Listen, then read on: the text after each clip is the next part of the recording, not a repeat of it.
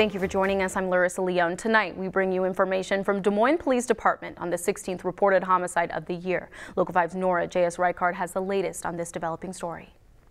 Just after midnight on Sunday morning, DMPD officers responded to reports of a shooting incident at Zora Bar and Rooftop in Des Moines. Officers arrived to find one person with a gunshot injury. The victim was brought to a hospital but eventually died. DMPD is still withholding the victim's name, but he has been identified as a 29-year-old male resident of Des Moines. This is being investigated as Des Moines' 16th homicide of 2022. And that wasn't even the only unexpected gunfire around the Des Moines bar scene this weekend. Late Friday night, a security guard at the Ricochet Bar and Game Lounge accidentally discharged his firearm following an incident there. According to police, two people at the bar were fighting when that security guard intervened. One left without incident while security attempted to escort the other outside. That second man made threats of having a gun. The security guard then pulled out his own. The man left, and while holstering his weapon, the guard fired a shot into the ground.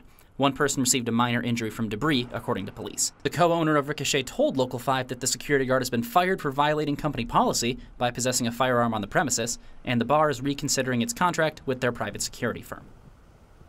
Local 5 reached out to Zora for comment on this story. As of the broadcast, we haven't received a response.